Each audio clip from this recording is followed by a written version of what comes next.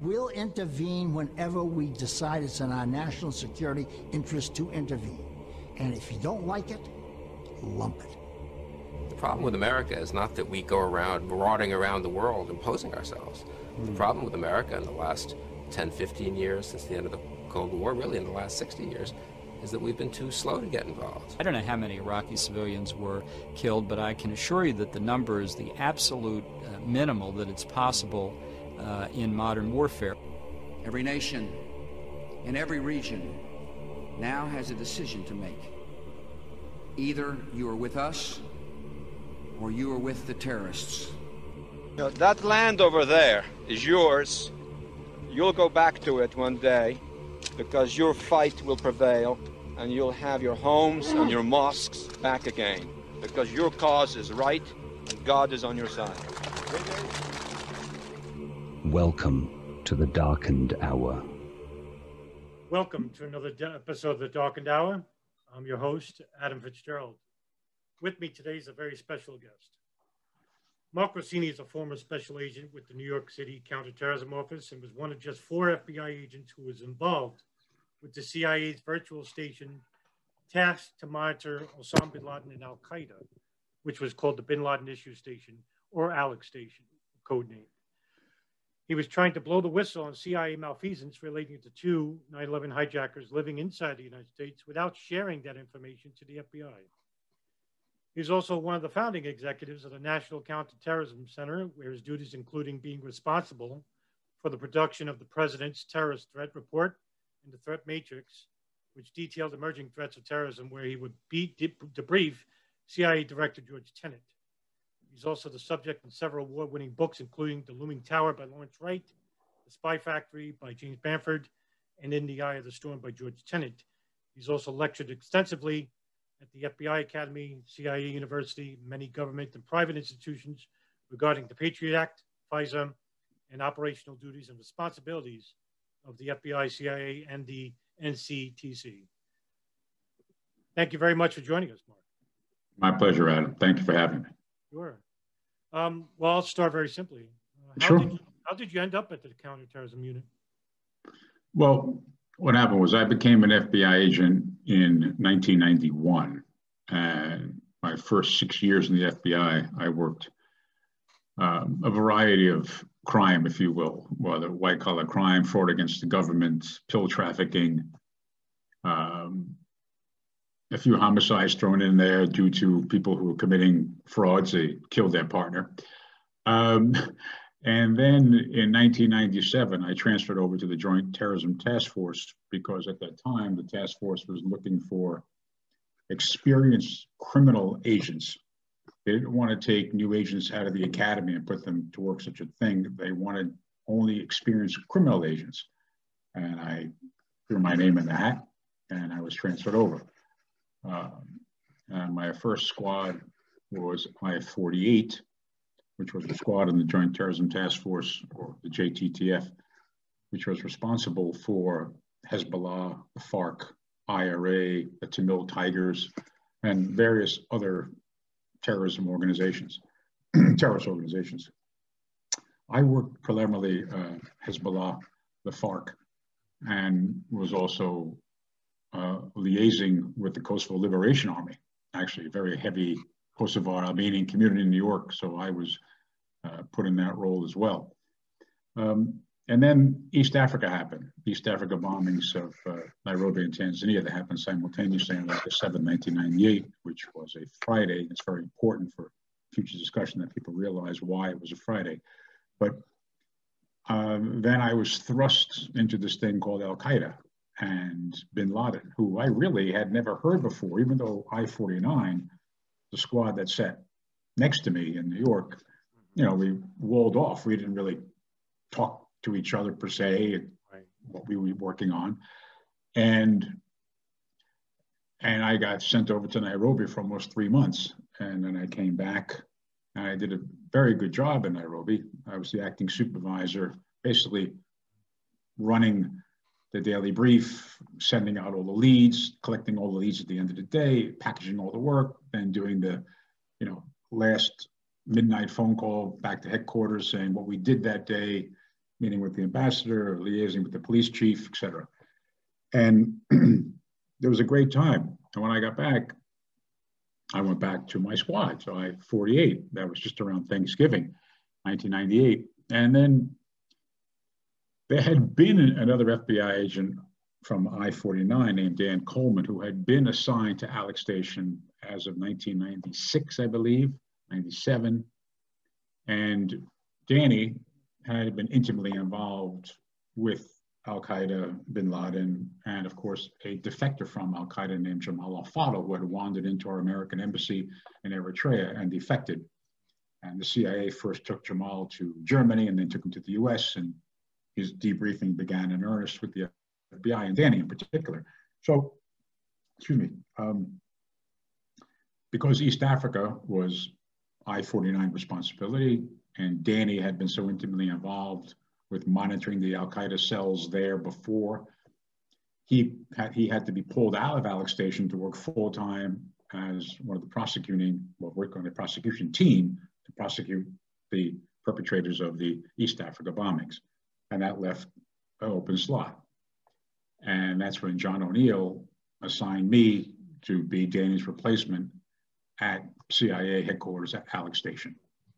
And that took place in January '99. And that's exactly the story. Right. It's as simple as that. For those who don't know much about John O'Neill, can you explain who was John O'Neill? John O'Neill was the special agent in charge of the New York office division of national security. At that time, counterterrorism was not yet its own division, so it fell under the national security branch. So John not only was in charge of the New York operation that was dealing with all the spies, all the espionage matters, Russians, Chinese, whoever, but he also had to deal with counterterrorism that fell under his purview. So he had an assistant special agent in charge for his espionage matters and an assistant special agent in charge for counterterrorism matters. And underneath that, all the squads of the JTTF fell under that. And that's why I was assigned. So John had that power to transfer me, if you will, to be the FBI New York liaison, the I-49 liaison in particular, to the CIA. On paper, I got transferred from I-48 to I-49. And I reported to the CIA to work there as I have to say, sometimes I say the eyes and ears, but sometimes I realize that that's really not a good statement, because I was really there not to spy on them, okay? And I wasn't there to poach their information, and I couldn't send their information to the FBI without their knowledge. So it wasn't being eyes and ears per se. It was more that when the powers that be in each organization had agreed that they would work on something together, then I and Special Agent Doug Miller, who was an FBI agent on assignment from the Washington field office of the FBI, were there then to be the point people to make sure that what the two headquarters, or New York and CIA, had decided to work upon, then I would receive word from New York saying, hey, we sent the lead to the CIA on Monday and now it's Friday. Where's that request? Let me check on it. Boom. Or when the CIA had a need to know something about the FBI, I would make sure that the Bureau knew and make sure they responded, et cetera. And of course, a few travels here and there with the CIA around the globe in my law enforcement capacity, representing, let's say, a joint unified effort to foreign services that we interacted with. Oh, it was a very interesting time, an incredible time. A lot went on, and I guess, you know, when history is happening around you, you sometimes don't realize what's happening. That sounds weird. You don't realize the events that happen to you day to day that you're a witness to, or the information that you become privy to, and you just kind of think it's normal. Like, you kind of think it's normal. You go to work and you read about a bunch of guys broke into the embassy, the Nigerian embassy in Rome. Like, oh, all right, it's kind of weird. Why'd they do that? But you don't realize what that's going to play and become later on down the road. Or a meeting in Malaysia of 5 guys, you know, a bunch of guys that you scratch the surface, you know, one of them had traveled halfway around the globe, and you followed them. But then you realize they had visas to come to the US, and then you don't want to tell the FBI that. So it kind of puts you in a weird position. To this day, I regret not just picking up the phone and saying, well, fuck you, I'm going to tell the FBI that you found guys in Malaysia. One of them has a visa to come to America. Yeah. But that's history, that's life. And that's unfortunately what happened. And there's something deeper as to why that information never got sent. And right off the bat, you don't have to ask any questions. I could just go on forever. Right off the bat, there's no conspiracy that anybody wanted this to happen. There were no bombs placed in the towers beforehand. Nobody brought down tower number 7 where the CIA had their office. A plane did crash into the Pentagon and people did die. A plane did crash into Shakespeare, Pennsylvania, and people did die. And that plane was headed for the Capitol, not to the White House. Get that through your head. That's another lie bullshit that Dick Cheney spun to get people over. That's another story about Iraq and everything. But this shit happened, and it happened on that day, and it didn't have to happen.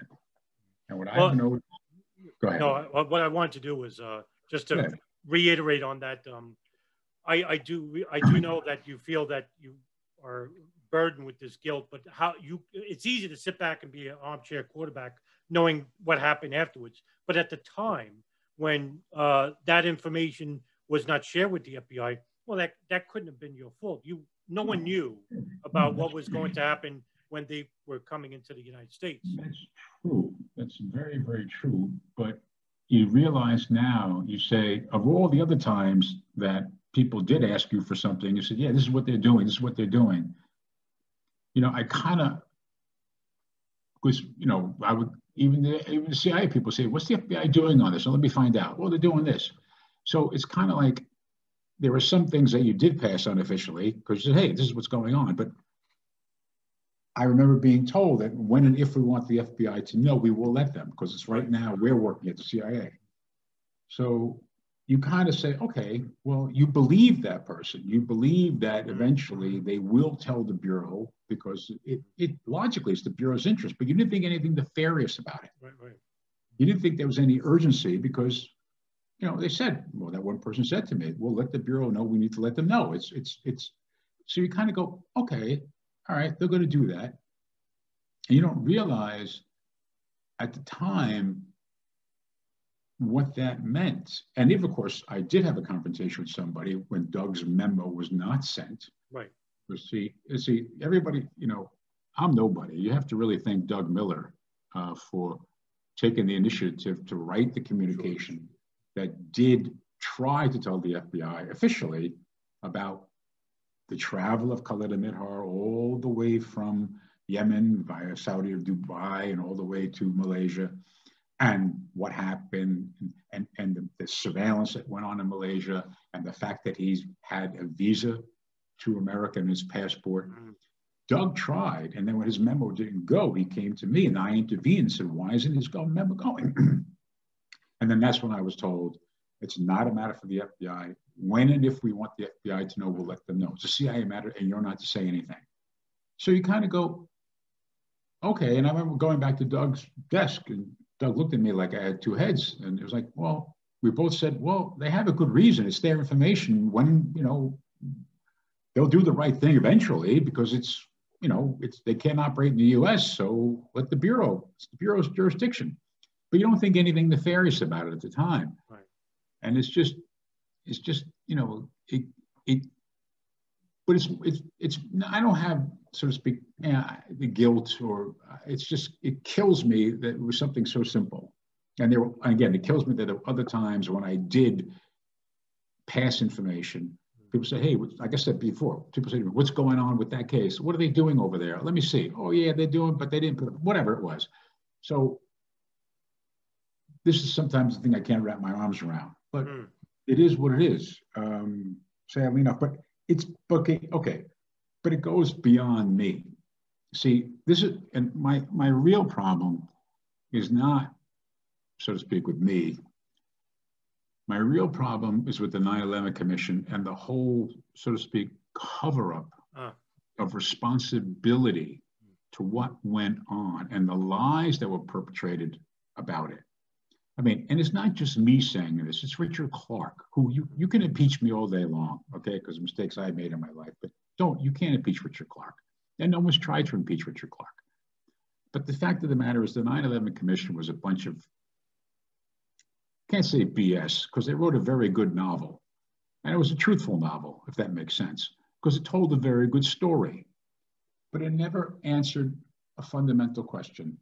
And it never approached what happened from the point of view that a dogged FBI agent or detective or prosecutor would. Why did you not send that memo? If you send memos to the FBI every day about innocuous information that really means nothing in the grand scheme of things, just a pile of shit, you don't send that. You send to the FBI every week, every day, information about this Hezbollah member who had a phone call with some guy in America, who met some guy who flew in from London, or some al-Qaeda guy who sent money. But here you have an al-Qaeda subject that you knew that he traveled pursuant to a wiretap you had on his phone in Sana'a, Yemen, after the East Africa bombing, and you neglect to tell that to the Bureau. That's when it started to hit me afterwards, saying there's something deeper here. There's something more that people, and it's not, I hate to use the word cover because it's just not logical. If you had a crusading prosecutor, like I had worked with in New York, likes of Mike Garcia and Pat Fitzgerald and Ken Karras and Joe Bianco, all these guys, I would have put the people in Alec Station all in the grand jury, or put them on the witness stand and say, see, the official communication between the FBI and CIA is what's called the CIR, a Central Intelligence Report. All you had to do, and I've done this on criminal trials when I went after doctors who were pushing pills and involved in scams and everything else, or were con men. You put up a chart for the jury. So, ladies and gentlemen of the jury, in January 1999, the CIA sent a total of 100 cables to the FBI. Look at the subject matter, ladies and gentlemen. They're nothing. I mean, some of them have deep meaning, but others are just routine. Hey, you should know this. Hey, you should know this. And this is something about a guy you took the trouble to follow halfway around the globe, enlisted the aid and services of the UAE authorities to break into his room, photocopy his passport, and then once they get to Malaysia, employ special branches of the Malaysian government to photograph them and monitor them with freaking mics. And you don't tell the FBI? This doesn't make sense. It doesn't make sense to me, and it shouldn't make sense to you. It's the glaring thing. Why? What was going on here? So you put it all together, and the only thing I can come up with is, as I've written and as I've said, they didn't want to upset the Saudis, and they didn't want the FBI in the form of John O'Neill to go on his own mission, take over the case, surveil these people, arrest them, and then cause the Saudis an embarrassment and interfere with the greater big U.S.-Saudi relationship, because it comes down to oil. And that's what it's all about. The spilled blood on 9/11 has less value than the price of light sweet crude. That's the sad, sad truth and reality to it. Because you have Omar al-Bayoumi, who's a Saudi operative living in San Diego, who lied through his teeth, who we know from other witnesses went to meet the hijackers when they arrived in LA. He drove up to meet them. He just didn't have a chance meeting. He actually went to the restaurant to meet them there. We have witness statements on that. Right. It's the whole thing. It was all preordained, pre-planned. I believe, and I think circumstantially, I could prove in a court of law that there was an effort on part of the CIA to allow the Saudi Mabahith, in the form of Omar al-Bayoumi in the US, to monitor the two boys that came over from Malaysia and to report back what they did. As we know, Khalid al-Mihdhar was in America for a while. He left in 2001, in the spring of 2001, for the birth of his daughter back in Yemen. While he was there, he went to Afghanistan. He lost his passport. He is actually Saudi, so he goes back to Saudi Arabia, to Jeddah, to the Jeddah consulate, where all the hijackers who were Saudis got their passport, their visas put in, and he gets a new visa to the US. Now, so you're talking about a man who the CIA had followed halfway around the globe, loses his passport, gets another one in Saudi Arabia, and he's allowed to get a visa because, wait a second, he's the same guy that lived in the house in Sana'a who you're monitoring, who you followed around the globe. So you grant him another visa? You don't put something in the system that says no visa to this man? And moreover, we know the Saudis admitted when they gave him a new passport, they put a code, a chip in his passport that identified him as a terrorist, someone leaning toward terrorism, someone who's a danger to the kingdom. Man, this doesn't wash. A blind person could see the evidence that something was deeper there. And again, not that anybody wanted this attacks to happen. What they tried to do was try to see if they could find out more about al-Qaeda and maybe try to recruit somebody of the cell, in particular Khalid al-Mihdhar, because he just had a baby, had a family, so he's more a family man, he might have something more to live for. And that went terribly awry. And then it was too late. And I could go on forever. I mean, how about the famous meeting in June 2001 when the CIA came up to see my squad in New York, which I wasn't invited to, and asked Steve Bongart and Russ Fincher if they held photographs of them. I said, have you ever seen these guys? And Steve and Russ like, who are you talking about? Well, these are their names, but okay, well, where'd you take the photos from? We can't tell you. So you go to the FBI, request their help to find the two guys in the photographs. I don't even think they gave their full names. And you refuse to tell them where you got the information from, why you had the photographs, why it was important to find them. See, these are the things that the 9/11 Commission just didn't want to address. That's why Phil Zelikow hates me and I hate him, and I don't really give a fuck. Right. Because they never looked at it from the point of view that a criminal investigator and a prosecuting attorney look at it. They told a great story. It was a wonderful book. I have to tell you, it learned things about al-Qaeda that even I didn't even know. I mean, I was like, oh, that really happened? Okay. It was the story about the Middle East and what, beautiful. It was laid it out fantastically. But it just fell short. Just fell short of that one crucial thing I said before. And I've been saying ever since. You send all these other pieces of information that really don't mean anything, just for information only, information only, information only. And this, the crucial, actionable intelligence, actionable, because you know that they're coming to America. You know they have a visa. You could put it in the system, and then it was called text back then, that when they got to the US, an alarm would go off, silent alarm, okay? And, you know, we would know they came in. And the Bureau could have, we knew, because we knew from the NSA has the ability to find out flight information. So we knew where they were, what plane they were on, what seat they were in. We could have been at the airport to surveil them and never would have been out of our sight. Could have gotten a FISA order from the judge to confiscate and go through their luggage, could have put bugs in the apartments that they rented, bugs in their cars. That didn't happen. 2 terrorists. At least one that you knew was a terrorist because he lived in a home that bin Laden's people were calling at the switchboard in Sana'a, Yemen. Again, you follow him halfway around the globe, and then he comes to America, and there's no one there to greet him, so to speak. Come on, man. It doesn't pass the smell test.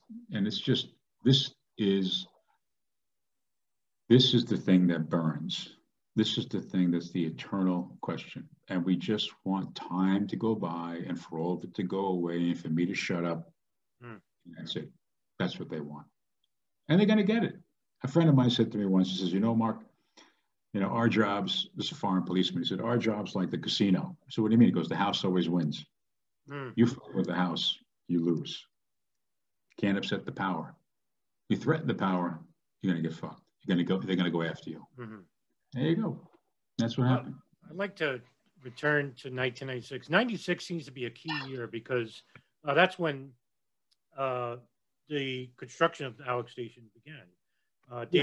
David Cohen actually is the head of the CIA's director of operations, and he wanted to create a virtual station that would meant to fuse intelligence disciplines into one office, like the FBI and the CIA. Cohen actually chose Michael Scheuer, who was an analyst then running the Islamic extremist branch. He became its station chief. Was this the right choice at the time regarding Scheuer? No. Mike is a very brilliant and dedicated guy. His brain is like a computer. But I believe he's just a little off center. He said some things that really are off the wall. In particular, saying the only thing that happened on 9/11, only good thing that happened on 9/11 was the towers falling on John O'Neill. That's a sick statement. That's a very sick, warped statement to say about other human beings. Yes. I mean, you could say that if it was Charles Manson, maybe there, but no. No. And, and again, if the public only knew, because it's not a movie, the people that we have in the government, some of the dedicated, somebody look at it and say, how the hell did you get here? How the hell did you get a job at this place? But Mike had been an analyst, predominantly working espionage matters in the Director of Intelligence for many, many years. And he's a brilliant guy, very smart. And again, a brain like a computer. And when Dave Cohen had been an analyst too, never a case officer. And within the CIA, there's also this analyst case officer rub, this jealousy, this backstabbing, this, you're just an intelligence analyst, or you're just a knuckle dragging case officer. You're just a wine and cheese guy who wants to go out and screw around.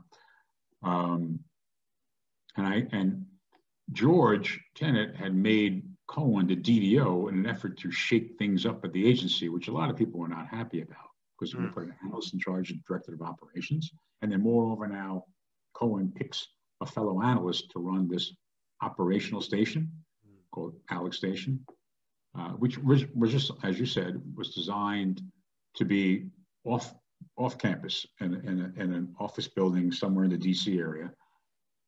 But it was a CIA station, just like you have CIA station in Paris, Rome, London, whatever. It's a true station. But when I got there, it had moved into the original headquarters building, OHB, by the time I got there. And, when you walk through our doors, you were really in another station. It's like you weren't in headquarters, you were in our station. Semantics, I guess. But it was an interesting experience. It was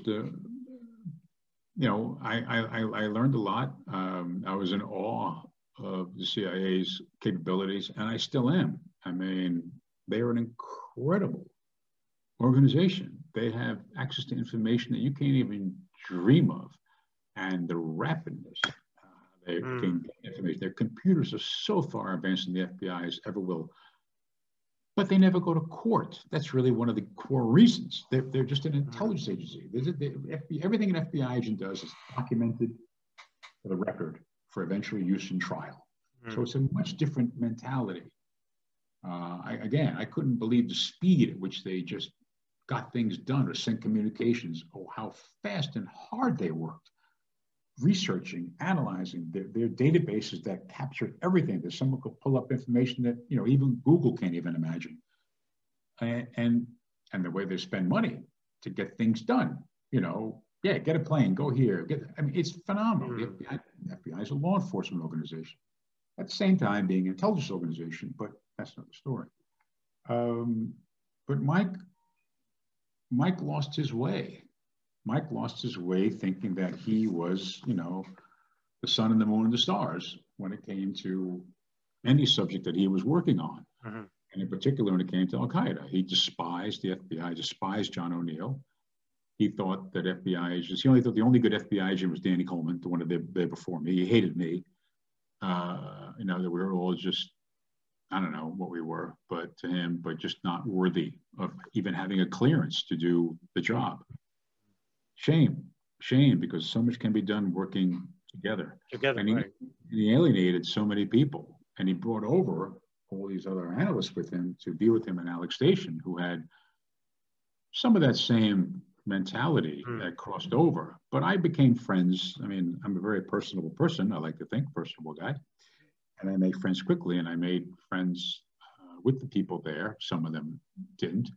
One friend in particular, whose death I mourn all the time, was Jennifer Matthews, who eventually was blown up in Afghanistan. Jennifer was just a gem of a human being. Just, man, just what a waste, what a shame. Anyway, but Mike was removed, you know, in April '99, because at the time when I got to Alec Station, you know, Danny was gone, and there was no senior FBI representative to Alec Station either. That person had gone. So there was an open slot for what's called a GS-15, which is basically an ASAC level. I was a GS-13 at the time. So the chart, the employment chart, if you will, whatever you call that thing, called for having a GS-15 from FBI headquarters as a co-deputy chief of Alec Station, along with a CIA 15.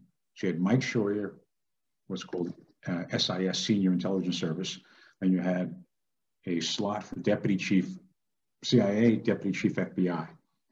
And in April '99, Eddie Getz, a senior FBI agent from FBI headquarters who had been overworking Hezbollah over in Maine CTC, Maine Counterterrorist Center, was then sent over. And when he got there, Eddie said, okay,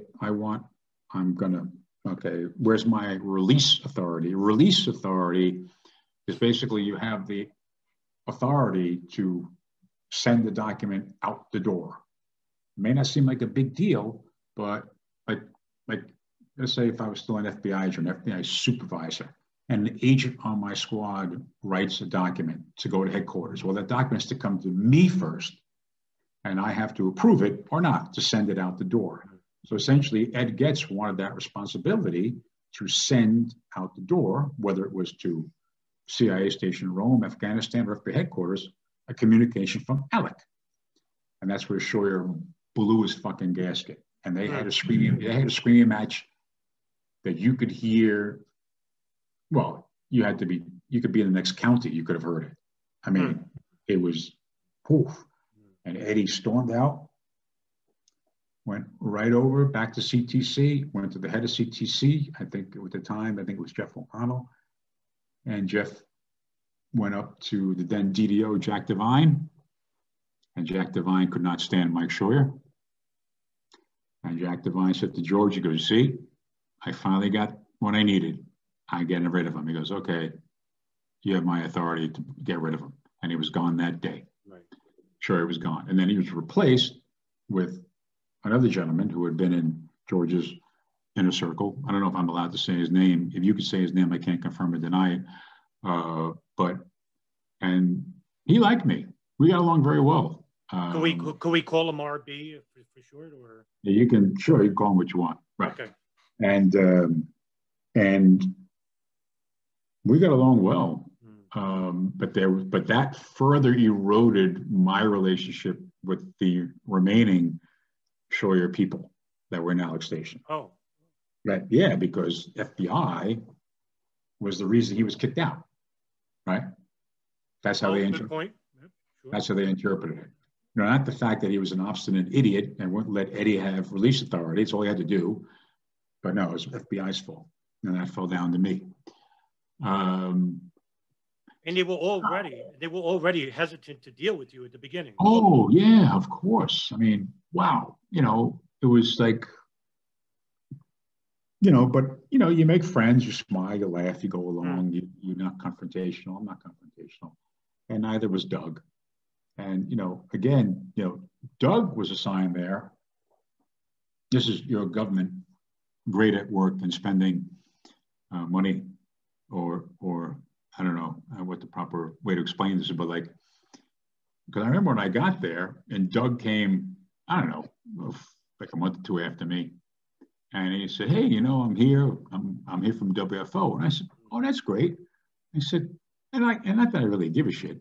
I said, why are you here? You know, like, didn't say it like me, like, I go, why are you here?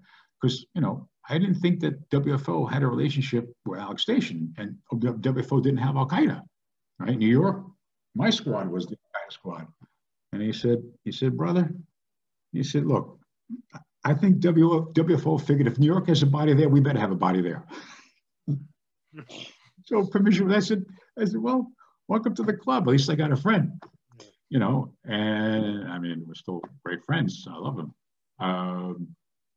But if it wasn't for Doug, we wouldn't be talking, because Doug is the one that wrote the communication, not me.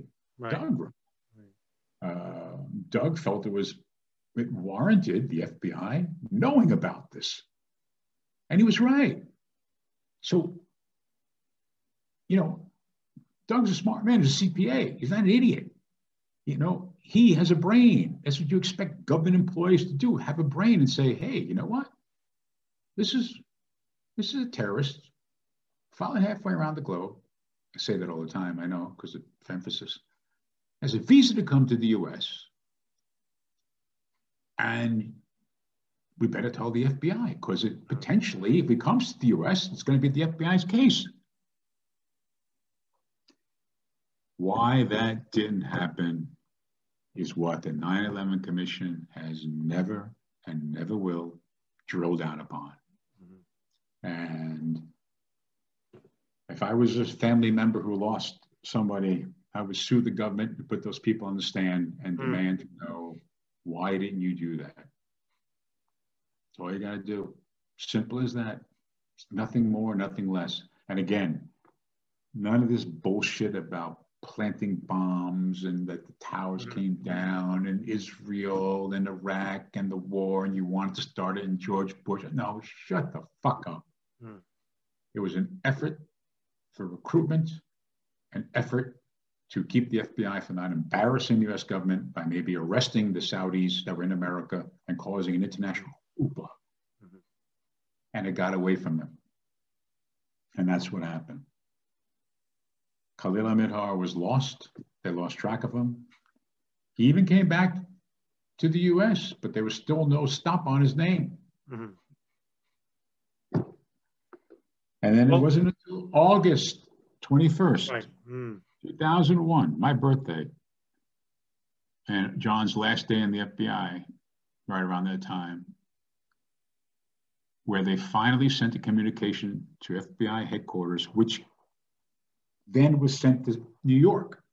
CIA finally sent a communication to FBI headquarters, and then headquarters to New York, not via me, say, can you help us locate these people? And it was indicated routine. Routine in FBI jargon means you have 30 days to return back the lead. So you, Adam Fitzgerald, I'm an FBI agent in New York, you're an FBI agent in Cleveland. You send to me, you send a lead to New York, it comes to my desk, routine, go interview, I don't know, Mario Cuomo, or Andrew Cuomo, go interview. I've got 30 days to do that and get back to you, okay? If you mark it, I forget what was immediate, something like that, you've got like 4 days, 5 days, or some things have to be done like in a day. Okay, but it was marked routine. So even that is like, oh, well. So you came to New York in June saying, you have any information on these guys? You knew back in January 2000 that they were part of a terrorist summit, because that's how even you described it in your papers. You know, the sun bothering, yeah, the sun's coming in my room. And yet you send it routine? Doesn't make sense. And the end of August, when everybody's on vacation, and it came to a brand new agent. Now, that agent had been a police officer before, so he was very, very astute and knew how to investigate cases, knew what to do. Rob Fuller, Rob's a great guy. But there's like, okay, I got 30 days. Okay. I'll go do my logical checks. I'll go to the hotels. I'll do what I got to do. I'll run the databases I got to run, but I got 30 days. Well, why didn't you put it immediate? If you're looking for it, why don't you go to the fucking newspapers and the television stations and say the FBI is looking for this? Is not. I'm not talking about. I'm not saying that. Why did the CIA come to the FBI and say, "Look, you got to help us"? Can you go on national TV and put a picture on these guys? We want to look for them right away. Why didn't you do that? Why? And again, it's only because you monitored them in Malaysia and took pictures of them and knew that they came to America in March 2000 when the cable was sent from Malaysia Station to CIA New York, CIA LA, saying we have confirmation they got to America. That's not routine, pal.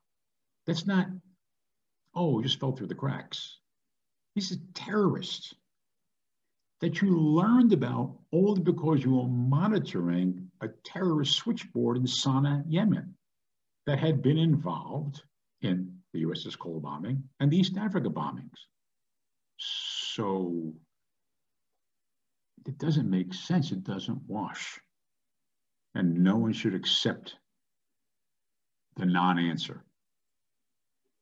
Right. That goes back to the, what I think you were referring to was the August 21st principals meeting, where Richard Blee met with Richard Clarke, and yet Blee and I believe George Tenet still didn't share the full names of the hijackers that were inside the United States, even until then. No. And still, they still withheld this information from the FBI and the State Department, no less. You can't just excuse this as an oversight. Could you come closer? Yeah. And let me shut the shade. Hold on. Sure.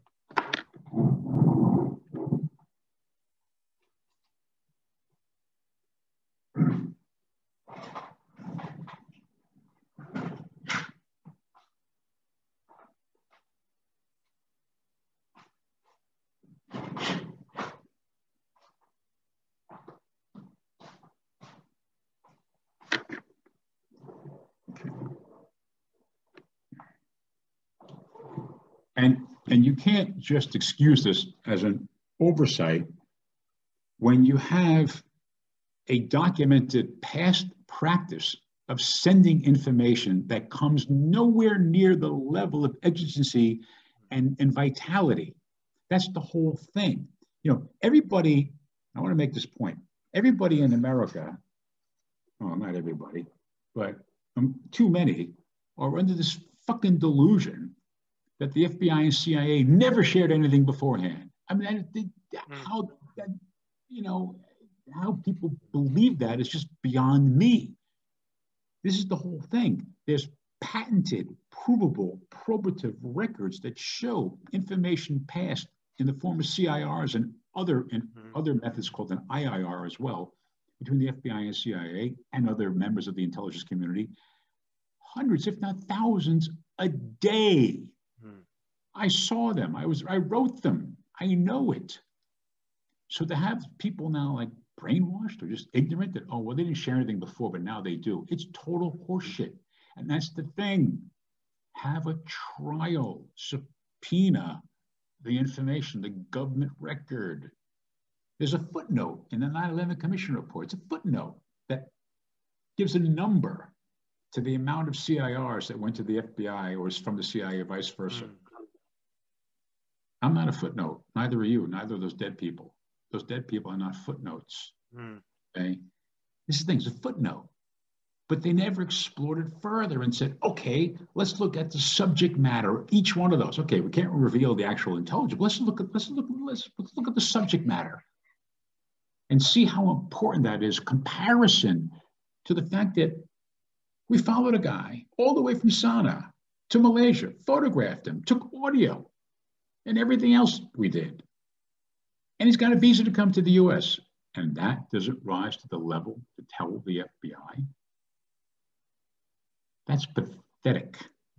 That's pathetic. And this is what I've been trying to push for well, the last 15 years, because for a long time I kept my mouth shut. I didn't say anything.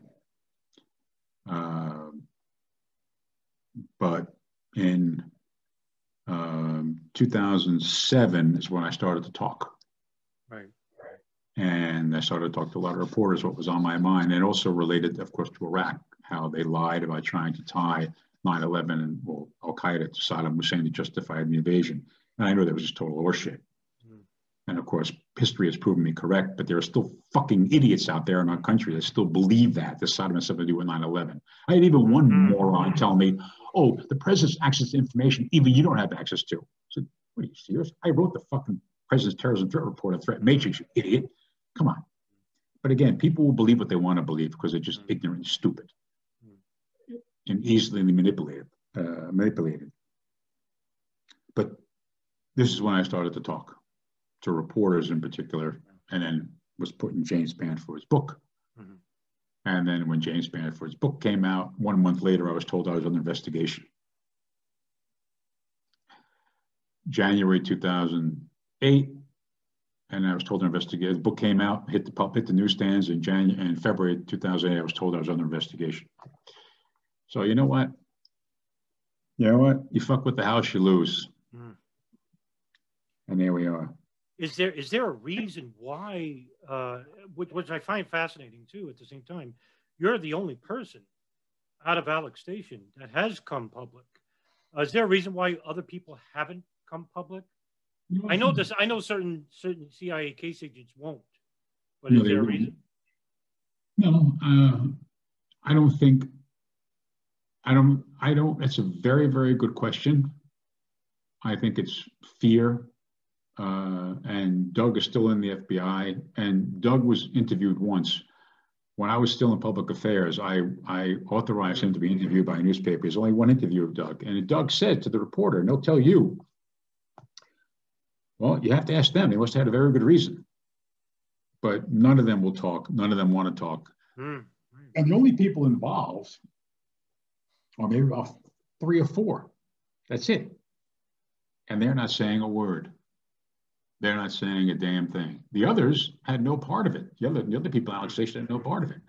We're talking about only maybe 3 or 4 people that were the point people to stop Doug's communication going. Right. Now, of course, those people actually were held anonymous in the 9/11 Commission. Yes, they were. Right, and they gave testimony and whatnot. But that's the only time that they ever. Yeah, that's the only time they ever came public. And they lied. Yeah, they basically lied. Oh, of course, they did lie. Basically, they did lie. They lied. Absolutely. In particular, one person lying. And again, this is the whole thing where it's farcical. One person in particular, when asked, said that she brought the communication to FBI headquarters, right? And there's no record of that person entering our building. Right. So, okay, let's just stop. Let's just stop right there. Why would you not send it in official channels? Why would you not send it in the top secret encrypted official channels that we have? So you brought a hand copy? Come on, man. What do you think? We're all fucking stupid? And again, that's not followed up. No one goes beyond that lie. Oh, no, we can't go there. Why not? Well, I know why not. Because you don't want to lose the whole trust of the intelligence community. You want people to do their job without fear of retribution or retaliation. We're talking about nearly 3,000 people who died. Let's just talk about also. We never talk about the people that were wounded, that died of cancer, but the families that were affected, the children and the aunts and the cousins, really, that still don't have their father, mother, aunt, brother still around. That the pain, the emotional pain of that attack, the fallout from that. No, we just kind of go, oh, well, let it go. It's okay. No, it's not okay. I want someone to look me in the eye and tell me why Doug's memo didn't go. Just admit it. The truth actually is very liberating. It's actually, you feel good when you get it off your chest. Mark Twain said, never lie. That way you never have to remember what you said the first time. So these people, and because telling the truth is a sense of relief, because it wasn't that bad. I told the truth and it's okay. Just tell the truth. Just say, we didn't send it because we didn't want the FBI to interfere. And we wanted the CIA to let the Saudis try to recruit somebody. Just admit it. Okay, we can live with that. It's not. It's 20 years now. We're not going to. You know, it's okay. It's okay. But to not have that proverbial closure is disheartening. Even before September 11th even happened, the FBI was met with seemingly with strict resistance. For example, John O'Neill was tasked to the USS Cole bombing on October 12th of 2000, and he was met with resistance from U.S. Yemen Ambassador Barbara Bodine. Can you explain a little bit what happened in this incident? Well, yeah, it's again, all these people want to protect their own territory, their own turf. They all believe they're all self-important, and some would probably say the same thing about me. We all think we're important, but again, the State Department has its overarching agenda. The State Department is the U.S. government. It's the administration. And she, in her job as a direct representative of the president in that country, believed that by controlling the situation and not letting the FBI control the situation, and in particular when it came to the FBI agent security, remember the whole long gun issue, where she refused to let the FBI agents carry rifles and machine guns to protect the FBI agents who were in country, because she said that they would offend the Yemenis. We were trying to foster a relationship with them by having agents walking around with long guns sent the wrong picture. Because she's the House. State Department's the House. The House always wins. Remember, FBI offices around the globe are in their house. We rent space from them, as does the CIA, but the CIA has a better relationship because it's more historical. And the CIA is seen as an intelligence gathering arm of the administration, which feeds to the State Department. So there's more of a contractual relationship. Yeah, we know, we understand, Mr. Ambassador, those FBI agents, they're really new to the game. They don't understand that you're really the power. And this was the frustrating thing. What she did is unforgivable. And she then PNG'd. She did not allow O'Neill to return to the country. Right. Because remember, it's unlike the movies. You know, when I was traveling around the globe for the agency, for the government, I would write a communication, and it would be really addressed to the ambassador of that embassy, saying, Mark Rossini is coming, blah, blah, blah, blah. And of course, it went to their deputy or whoever handles that issue, but that person could deny or allow you to come in the country because there was no room in the inn. The embassy was full, let's say, or there was something else going on that was not FBI related, but there'd be too many people in the house. So there's no room for you, so you can't come. And Ms. Bodine saw to personally not allow John back. And John didn't have a good relationship with Louis Freeh. So Louis Freeh, who had gone after Bill Clinton, wasn't in a exact position to protest. And John was not allowed back. Right.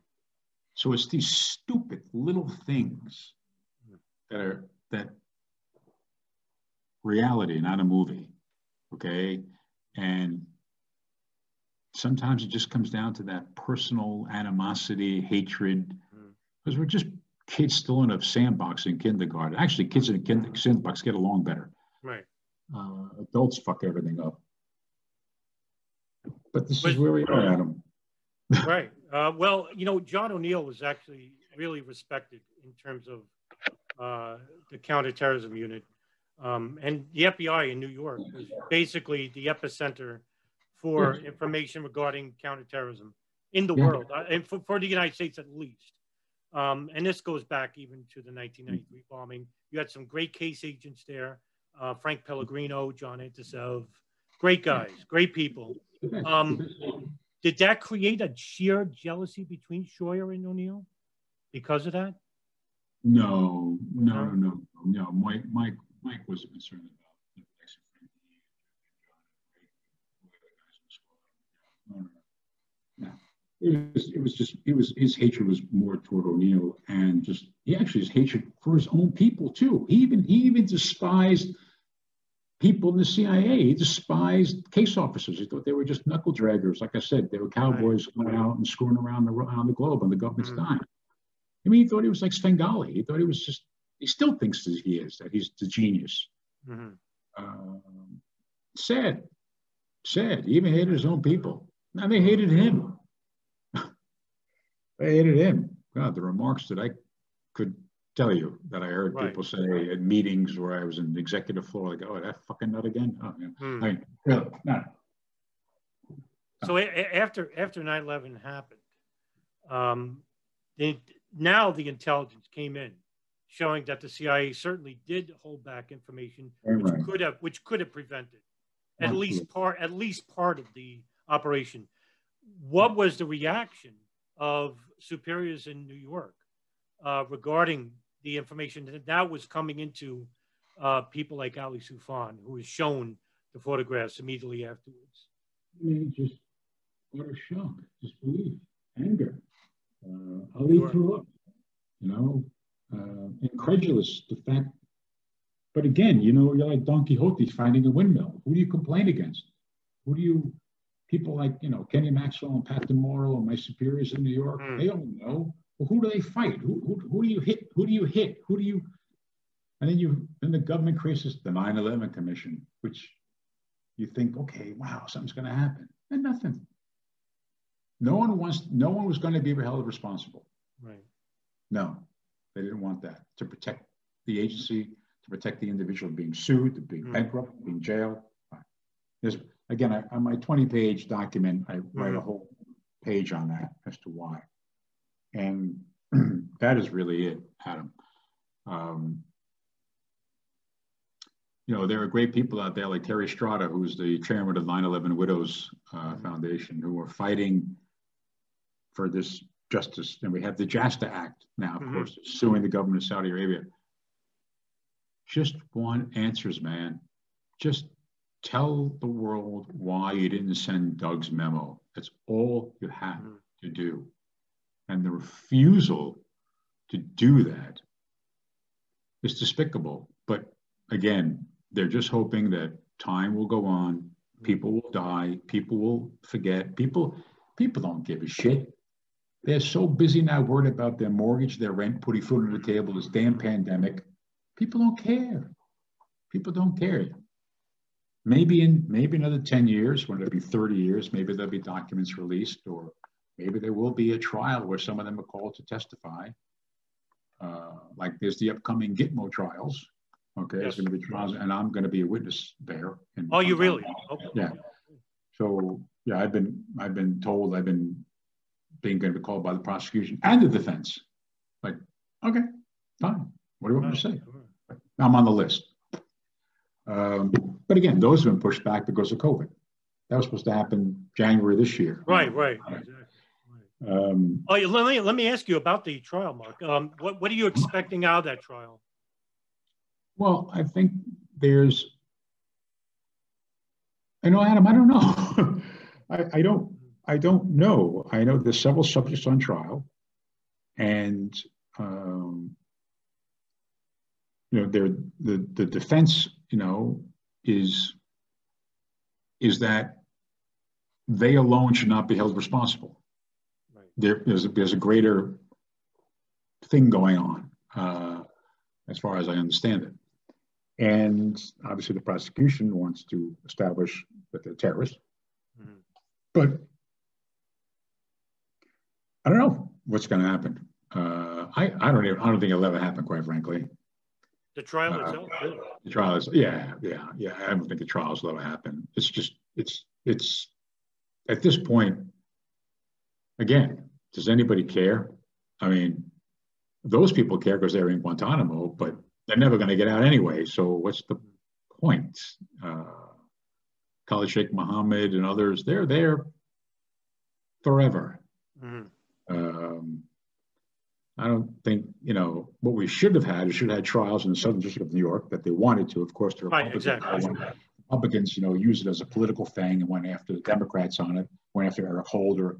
They should have had the trials in New York. You know, all this horse shit or safety, security. Oh, you shut the fuck up.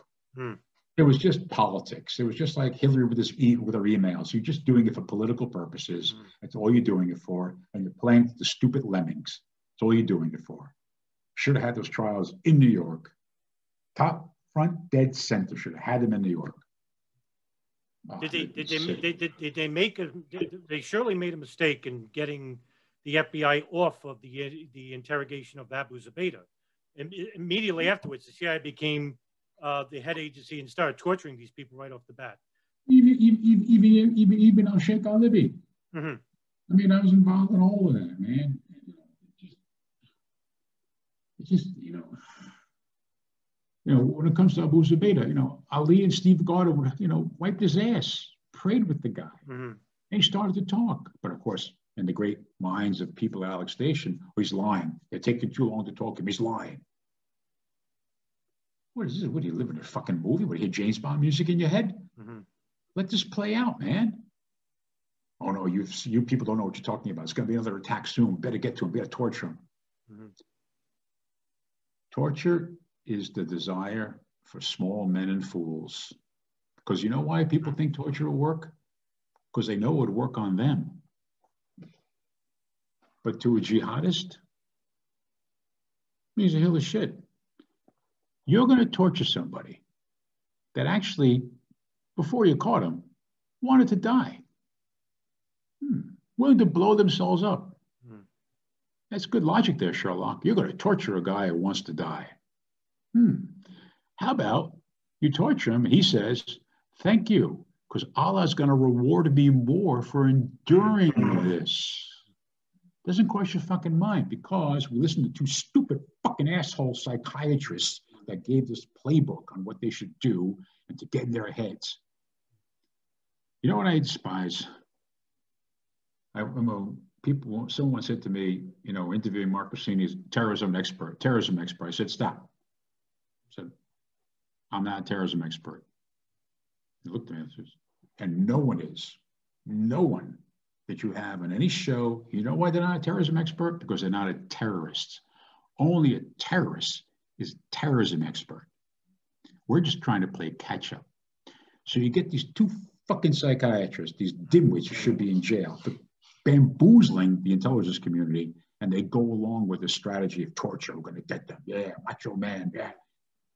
You're attacking the problem from your Western point of view. You attack the problem from their point of view.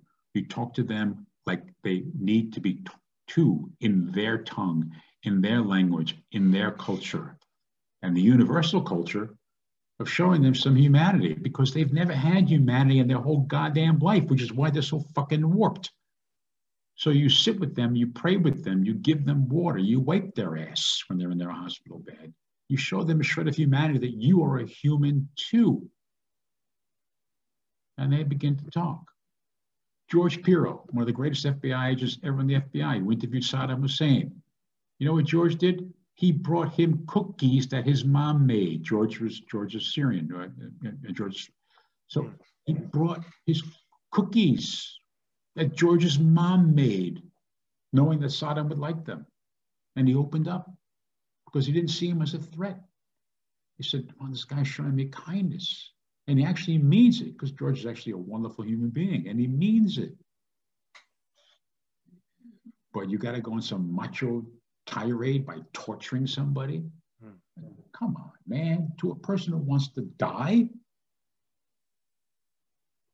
Mark, if the trial were to come true and next year the trial commences, are you afraid of the fact that the defense for these suspects are going to want the court to throw out the coerced testimonies of these suspects? I have no problem with that at all. Really? It's coerced. It's not the truth. Ibn al-Sheikh al-Libi said, I lied so they would stop. Right. Tortured Ibn al-Sheikh al-Libi to force him to to say that there was a connection between al-Qaeda and Saddam Hussein. And he said, I only said it to make them stop, because they just kept wanting to hear it. And that was Dick Cheney, that war criminal. Right. Ordered that and wanted that done. So it's just, yes, Nothing gained from torture has any value. Even John McCain said it, for Christ's sakes. But of course, he doesn't know anything. Well, he's dead now, but even when he was alive, like, what do you know? What do you know? You spent fucking 6 years in the Hanoi Hilton. What do you know? Assholes sitting there, gold-plated toilet seats, not knowing how the real fucking world works, dictating how things are supposed to go around the globe. Read the book To Kill a Mockingbird, my favorite book. Atticus Finch says, young scout recites it, you never know somebody until you stand in their shoes. We have to put ourselves in the shoes of these people to understand what makes them tick, what drove them to that point. And we fail to do that every time. John Brennan, when he was my boss at the NCTC, I love that man. John said, you know what, we're never going to win this with bombs and bullets. We've got to reach out to these people and change the way these governments govern. We've got to change the economic systems of these countries. We have to make their lives better so they don't turn to terrorism as a way out. Right. But that's sissy, that's soft, really tough. Got to kill them, got to bomb them. Doesn't solve a goddamn thing. Is al-Qaeda still a threat? Yes, it is. It still is. Yes, of course it is. You don't hear much about it anymore, but basically al-Qaeda has been swallowed up, if you will, by ISIS or the ISIS movement or the ISIS ideology, the Salafist ideology, whatever word you want to use. But al-Qaeda is still a threat. Now, of course, I'm gone from the government. I have no knowledge of al-Qaeda cells, where they're operating, what's going on. But, allegedly, Ayman Zawahiri is still alive. But then I heard a rumor that he's dead. But I think he'd be dead by now anyway. But al-Qaeda is still a threat as far as I understand. My Ali Sufan says so, so I have to go with what Ali says. He monitors it more than I do. What are you doing today? What are you doing these days, Mark?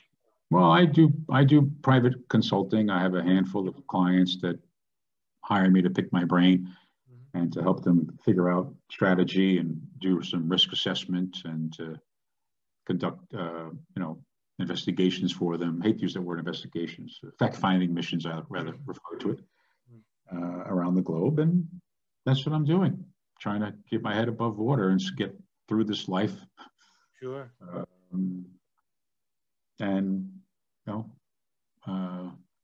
But I don't forget. I mean, it's getting late here. Right. I was just going to ask you one more question. Yeah, go ahead. My final question would be this, Mark. What would you want for people to remember you about? What would you like for the public to know and hopeful for the future about a new investigation of sorts?